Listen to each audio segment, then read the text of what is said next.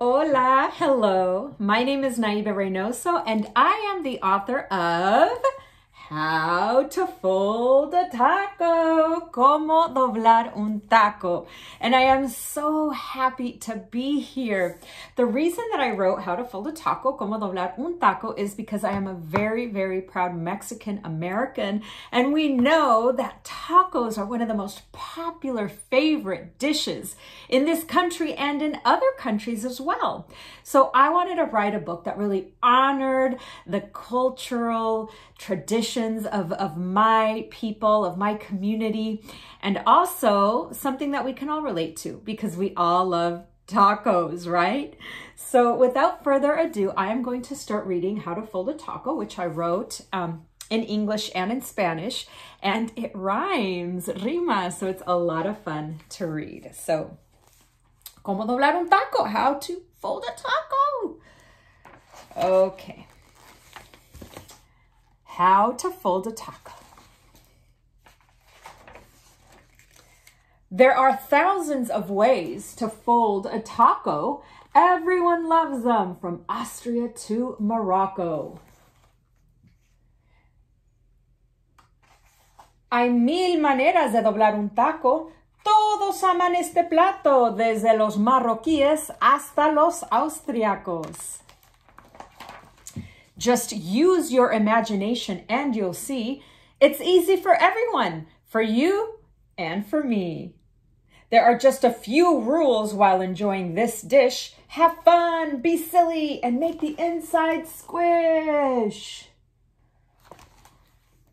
Usa tu imaginación y te darás cuenta que es fácil para todos. Dale, intenta. Solo hay dos reglas para disfrutar este alimento. Diviértete mucho y aplástalo de adentro.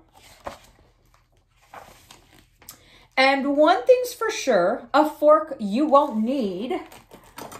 No forks. Just keep reading this book and follow my lead. El tenedor no será necesario por varias razones. Pasa la página y sigue mis instrucciones. You can pinch the top closed with your index finger and thumb, bringing the edges together as one. Toma el taco con los dedos índice y pulgar, juntando la tortilla en un mismo lugar. All you need are your fingers for this exquisite meal. Utensils are not allowed, and that's the real deal. Ahora usa las manos para levantar el taco. Se come sin cubiertos. Y ese es el trato.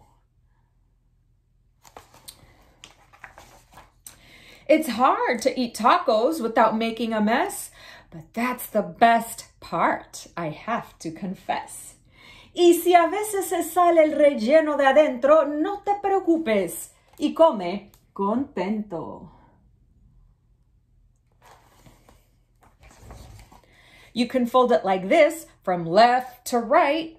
Dóblalo así de izquierda a derecha, o en reverse, so it's cozy and tight. Con la tortilla apretada y bien estrecha. Imagine going to sleep with a tortilla blanket.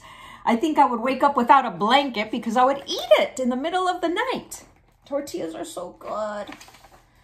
You can bring up both sides at the same time, or fold up your taco while reciting a rhyme. O levanta los lados de esquina a esquina. Inténtalo también recitando una rima. Okay, and if you see, she is holding a Poemas de Tacos, a taco poem book. Okay. Or you can fold a taco while dancing and singing. Or here's an idea, try it while spinning. Hasta puedes doblar tu taco mientras bailas y cantas. O hazlo girando, verás que sí aguantas. I dare you to try to fold a taco while you're spinning. Most of the insides will come out, but it's okay. Or blow on the sides till it slams shut. Then chomp and chew till it reaches your gut. o sopla los lados para cerrarlo como tortita. Y luego dale una mordida para que te llegue a la pancita. Yum, yum, yum. You see? He ate the taco. X-rays. Okay. Wrestlers can fold a taco while in mid-fight. I have a little wrestler here, look. If they twist and they pull with all of their might. Los luchadores doblan sus tacos con fuerza y vigor, doblando y estirando con gracia y sudor. Woo! Let's see. This taco, woo, who is going to win, wrestler or taco? Actually, I think that's the name of my next book. Taco versus wrestler. All right, remember that. Or hire a magician who uses power of mind. But beware, that taco will soon, poof, disappear, you will find. Los magos, en cambio, usan el poder de la mente. Pero seguro el taco, uf, desaparecerá de repente. Hey, how about this cool idea? What if helicopters lift the tortilla? ¿Y qué tal esta idea para levantar las orillas? Alquila helicópteros para juntar la tortilla.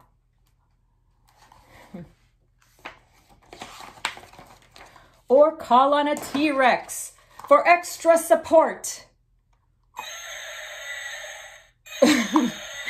Forget that. Their arms are too short.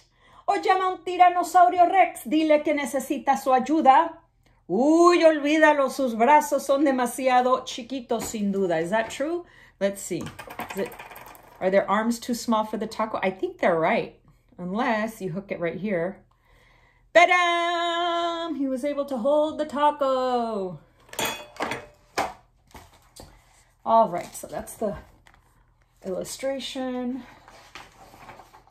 You can have dragons pull it up from the ends, then top it with salsa and enjoy it with friends. Y si invitas a dragones que levanten los lados, así le pones salsa mientras lleguen tus invitados. Now, taco lovers, it's no illusion that together with this little car, we've reached this delicious conclusion. Ahora, amantes del taco, no es solo una ilusión, que juntos hemos llegado a esta deliciosa conclusión. I want to show you guys that this little cart here is actually an exact replica of this page. And it's even a replica of the Taco Man. Look at that. If I could get him out, look at this. Little Taco Man. Dee, dee, dee, dee, dee. And you can see him right here. The Taco Man. Isn't that cool? I think it's super cool because I have my own taco truck. Whether in your pajamas or camping under the stars above, the best part is sharing tacos with those you most love. Aunque los dobles bajo las estrellas, acampando en tus pijamas, lo importante es compartir tacos con los que más amas.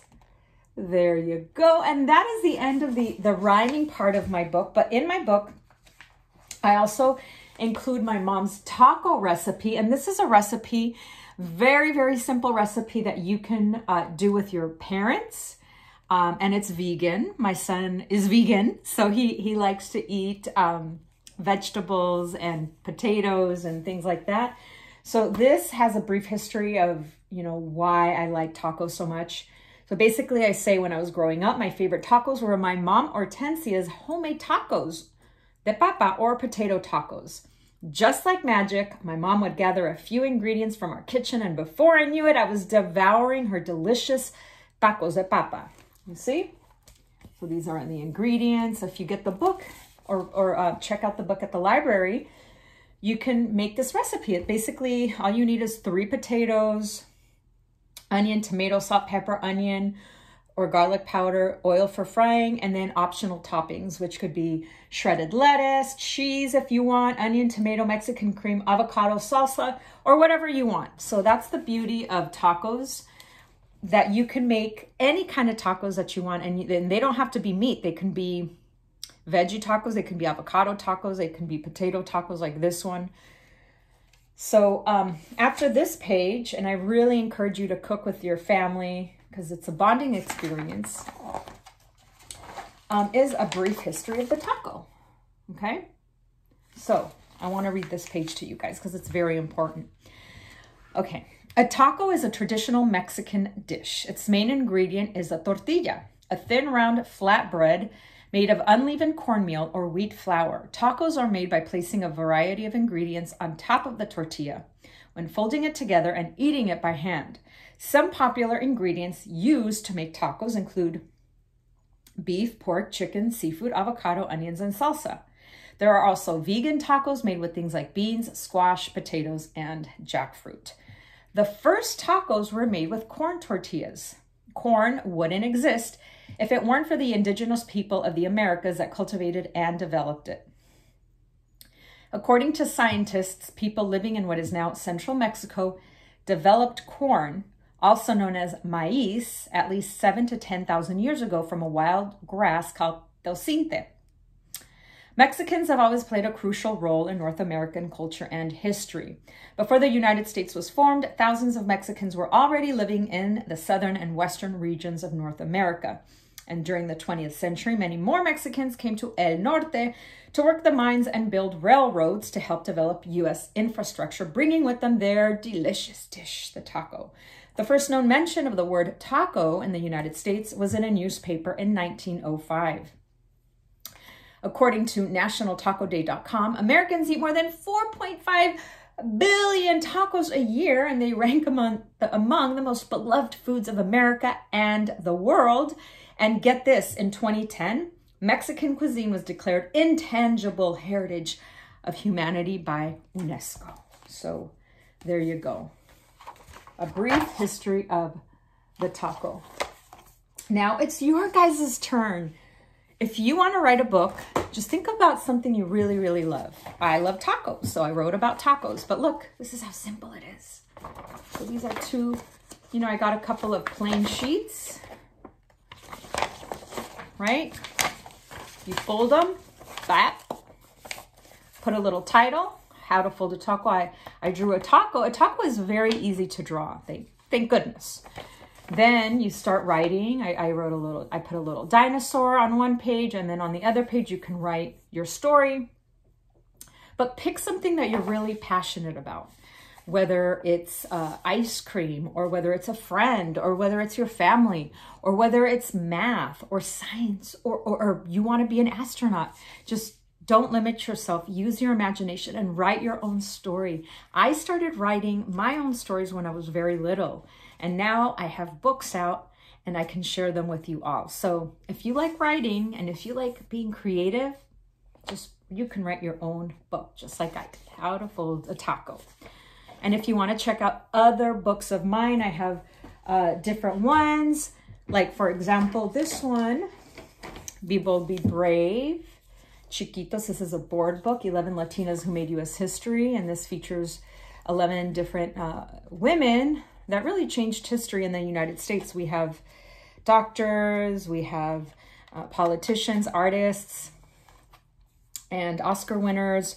And then at the end, we have a little mirror so you can look at yourself and really dream big. Again, thank you so much for having me. My name is Naibe Reynoso, and please feel free to check out all of my books on contodopress.com. Hasta luego. Gracias. Bye. How to fold a taco. Do, do, do, do, do, do, do, do.